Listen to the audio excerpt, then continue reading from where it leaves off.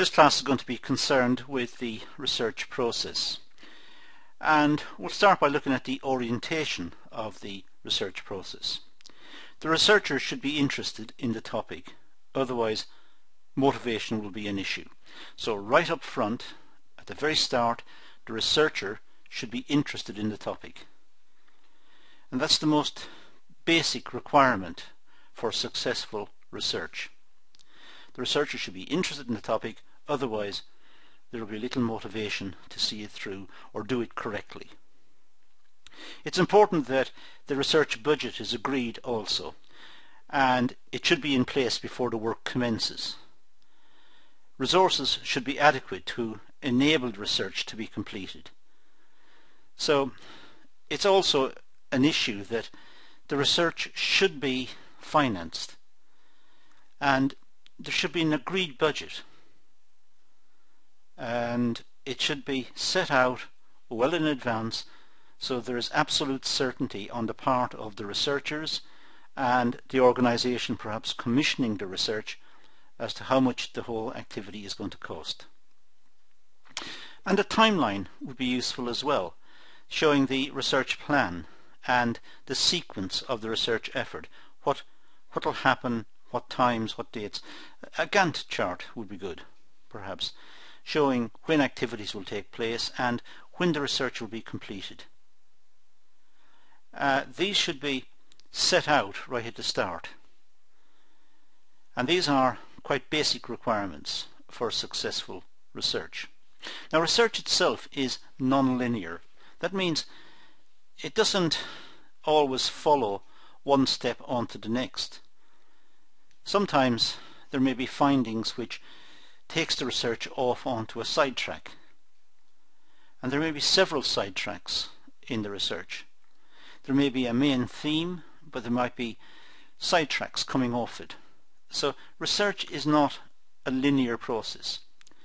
It seldom runs smoothly from start to end, and its direction may vary from what was first intended.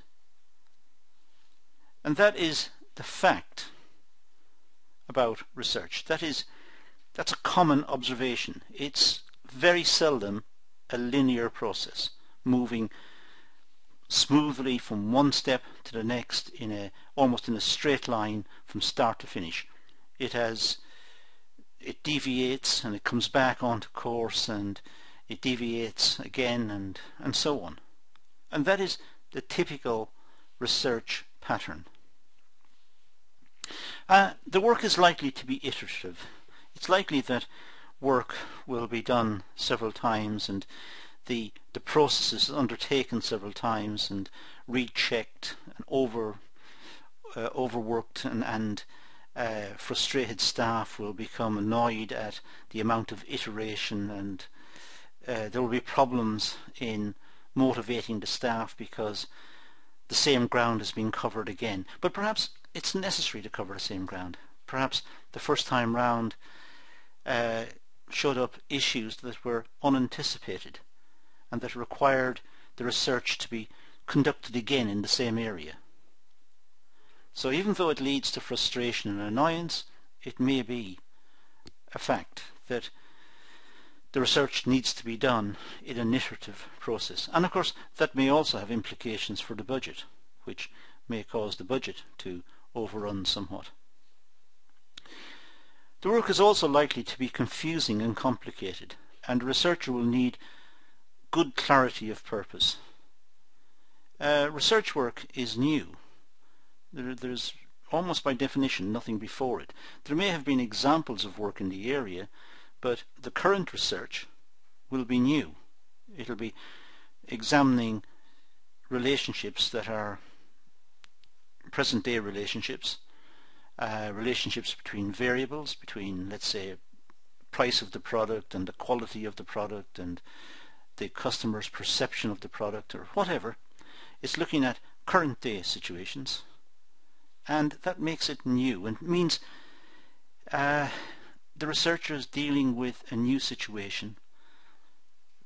The researcher will have to deal with that situation and devise relationships, devise hypotheses that are new. So the researcher will have to be dedicated, would have to be motivated and dedicated and have a clear sense of what's required if the research is going to work. Now the methodology, well, methodology means the study of method, or what method will be used by the researcher. There should be some idea of the method of data investigation to be used right at the start. The researcher should have some idea if they will use questionnaires or interviews or focus groups or participant observation, or just use secondary data and use some advanced statistical processes to look at secondary data. Whatever it is, there should be a clear view at the start as to what methodology will be used. The choice of method and the data set to be used should enable the hypothesis to be tested with confidence. So in other words, an appropriate research technique should be selected. Not just one that the researcher has an expertise in, but one appropriate to the circumstances that are being researched. One which ideally suits the circumstances that are being researched and which will yield the best insights. Triangulation is a word that's often used in the context of research. What this means is that a variety of research strategies and methods should be employed to check the results. So don't just rely on a single technique. Use several techniques. If a questionnaire is going to be used, that's good, perhaps. But also use interviews or use focus groups. And the same sort of outcomes should come from the various techniques used. The focus group should emphasize points that are brought out in the questionnaire. So the same results have been found using different tools, different research tools, using questionnaires, using focus groups, using interviews. The same outcomes. And if the same outcomes are found, it means they are quite reliable. The chances are those outcomes are reliable and the research has found something useful. In other words, triangulation is used to try and give support to a particular technique. It doesn't have to be three, by the way. It's triangulation is the term that's used. Triangulation is a way of finding our place using coordinates. Airplanes navigate by triangulation. The sat-navs in cars work by triangulation. They triangulate on 3 satellites. So 3 will give you a location. But in fact, triangulation in research means if we use a technique, a particular methodology, use questionnaires for example, if we can also use interviews and find the same results, that's good, because the findings of the questionnaires are being supported by the findings of the interviews. That's a form of triangulation. I know there are only 2, but we call it triangulation. If we've also found questionnaires, focus groups, interviews and participant observation all gave the same result, we call it triangulation, and the results would be even stronger still. For example, surveys may be backed up by interviews and observations. If discordant results from the different approaches, then more work will be required to reconcile the results.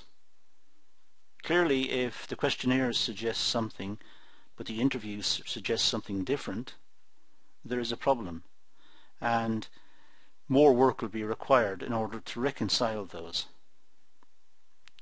Now there are 2 forms of approach in research. One is called induction, and this is where we start with data collection.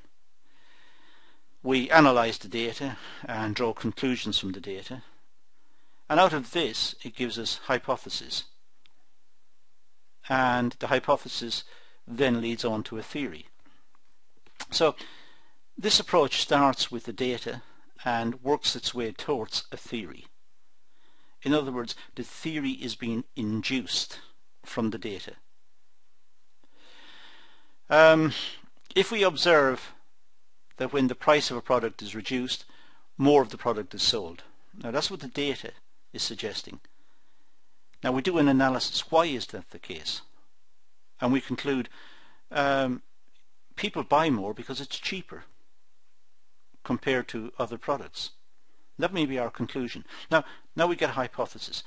If the company reduces its price, more will be sold. Now that's our hypothesis. That's something that could be tested. In fact, we can go to a theory. Every time the price of the product is reduced, more will be sold. So we've moved from making particular observations to a generalized theory. Every time the price of the product is reduced, more of the product will be sold. And we've done that by looking at data, collected data, analysed the data, developed a hypothesis, and then took the big step and say, well look, every time the price is reduced, more will be sold. We've induced that theory. The other way to go about it is by deduction. Deduction is, we start with the theory. But where do we get the theory? Well, it may be derived for us in mathematics, or it may be derived in science, or it may be someone comes up with an idea and generalizes the idea. So we start off with the theory. The theory is every time the price of a product is reduced, more of the product is sold. Every time. It's a theory. Now, out of the theory we're going to get a hypothesis. The hypothesis is the price of ball bearings has just been reduced, therefore more ball bearings will be sold. That's our hypothesis. Let's collect some data. We find out how much the price of ball bearings have been reduced, what's the fall in price, what was the reduction in price sales, how many were sold before the price was reduced, how many were sold after the price was reduced. So we've collected some data and we conclude. We conclude that the theory is good or the theory was not good. We reject the theory. And this is called the deductive approach. It's based on old-fashioned logic developed by Aristotle. So it's Aristotelian logic. Quite simply, we have a statement. If A, then B. If A happens, then B will happen. If the price falls, more will be sold. Then we have A. Well, the price has just fallen. So if A, if the price falls, then B, more will be sold. A is the price has fallen. The conclusion is, therefore, more will be sold. Therefore B, more will be sold. And that's called a syllogism. In logic there are many what's known as moods of the syllogism. This is the starting one. It's called a universal affirmative syllogism. It's the most common we come across, but in fact syllogistic reasoning is very complicated, and people who study logic will appreciate the complexity of what's known as the moods of the syllogism. But that's what the deductive approach is doing. It's using logic that goes all the way back to Aristotle. Now, let's talk about research approaches. Well, first of all, we have qualitative. This attempts to assess attitudes and the depth of feelings towards some item or event. Qualitative is looking at the attitudes of the customers and the depth of feelings they've got. Do they believe the price is too high, the price is about right, the price is cheap? Do they have strong feelings about the product? Do they like the product or dislike the product? We also have quantitative research, which deals with numbers. It tries to quantify and measure and analyze relationships between variables. When I talked about cutting the price of the product, that's quantitative, because we know what the original price is, we know what the new price is. These are numbers, so we can work out the difference in price. It's a quantitative calculation. We subtract one from the other. More is sold. Well, we know what the pre-price reduction quantity sold was, and we know what the new quantity sold is after the price reduction, and we can tell the difference. So it's a quantitative research. It's looking at numbers. It may use techniques from what's known as operations research, which is a specialized literature that's developed over the years, looking at particular aspects of business, and has worked out the general principles for several aspects of business, and includes these in a literature which is called operations research. So libraries may have a small section on operations research, and there will be books on operations research. Topics generally covered in there will be queuing, the problem of queuing, say for production. Items have to be queued into the production schedules. So queuing is an issue. There's something called linear programming, integer programming, PERT, stock control. So there are many techniques that have been subjected to quite sophisticated mathematical analysis, and general principles have been derived, and these are caught up in this literature called operations research, sometimes called operational research. So it's a collection of techniques, but the quantitative approach is a measurement approach that may use statistical analysis to try and work out relationships.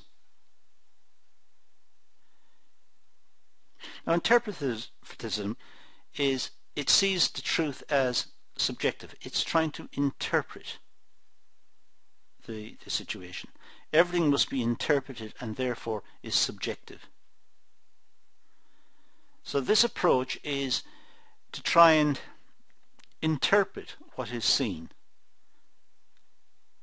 So its methodology is qualitative. It's looking at,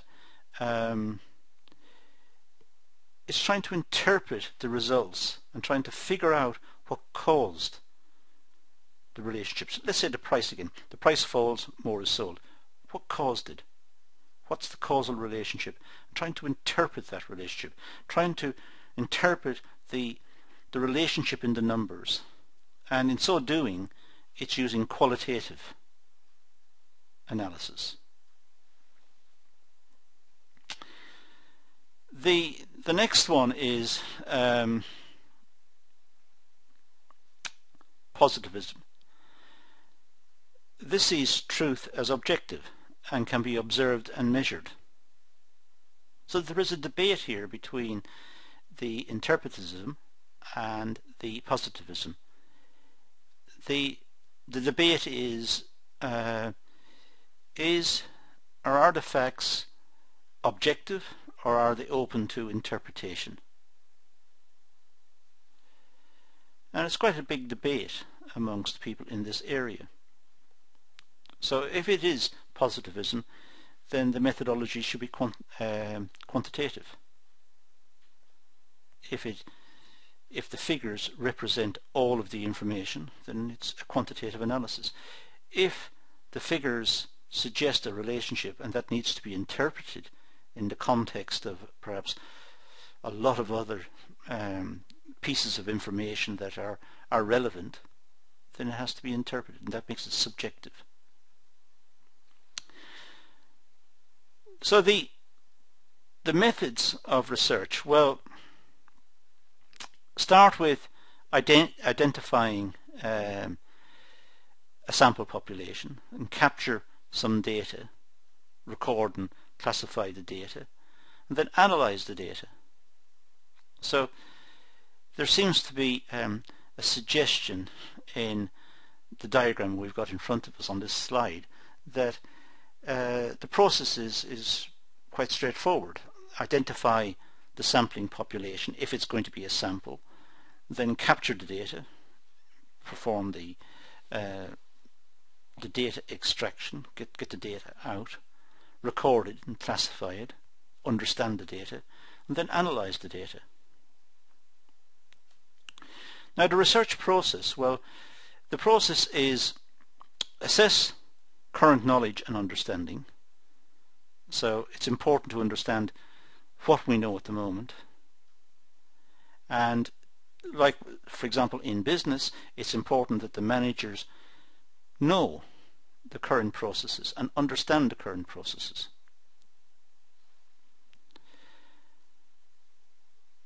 Do an extensive literature review. Make sure everyone knows what the past findings of research were, and understand what academics are saying about the particular topic, be it in business or elsewhere.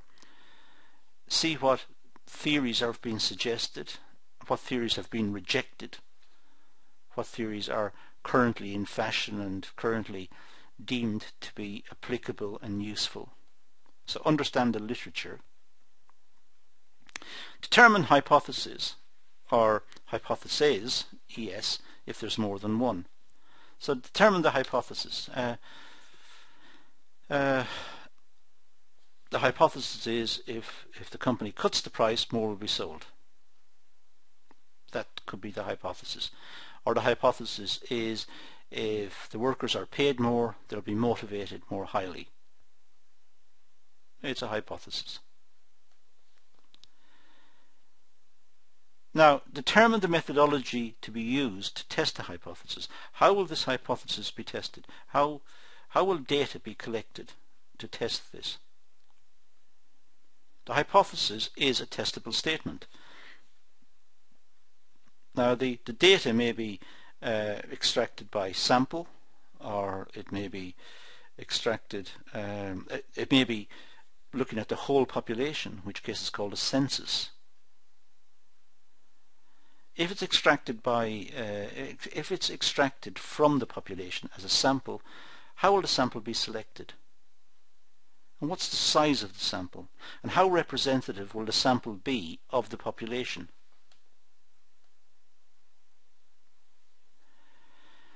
Once the sample has been selected and drawn, collate and analyze the results and draw conclusions about the hypothesis. So once the data has been found, analyze it. Analyze it and compare it to the hypothesis. Does the data support the hypothesis or reject the hypothesis? The process is not linear. There will be many revisions and reworkings until the true and accurate outcome is determined.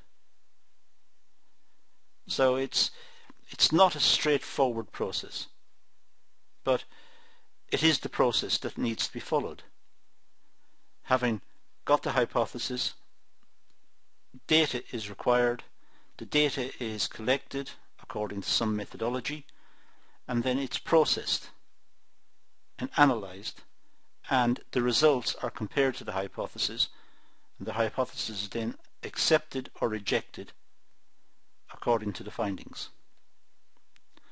So if we look at this schematically, we have the aims of the research process, and the aims give us a literature, and the literature is past research in the area, what's been found in the past, what academics and experts consider to be good practice or the way to organize or structure something. So the literature tells us what the past research is, and we have ideas and theories that are current and that are perhaps being taught as good management practice at the moment. And this literature suggests a methodology, because past research was conducted and various methodologies were tried out, and perhaps some were shown to be totally inappropriate or wrong or leading to misleading results or whatever. So the literature generally suggests a methodology. And having got the methodology and collected the data using this methodology, it's analysed. The data is analysed, and it's analysed according to the methodology, and it's analysed in the context of the literature and the hypothesis that has been derived from the literature as well. And out of the analysis we get the conclusions. Now, of course, having got the conclusions, this process doesn't stop there. It really feeds back into refining the aims and going back round the circle again to try and further improve. Because the research activity doesn't just happen and stop. The research activity is a constant quest for improvements and for insights into situations. In business, having conducted research, let's say, into the stores, the scheduling of production, the production techniques, having conducted research into this and got to the end and made some recommendations and drawn conclusions and so on, the process could start again, because it's a never-ending search for improvement. So these are some of the issues that are involved in the research approach. Now, this video and this talk links to other classes in this module, other videos, and it's important that you go back over those, make notes, and add what we've done here, because this is a different perspective again. Add this to the previous set of notes that you've worked out from the other videos, and this will give you a much more comprehensive view of the overall research process. But that's all I'm going to do in this session. I'm going to leave it at that and say thank you for watching.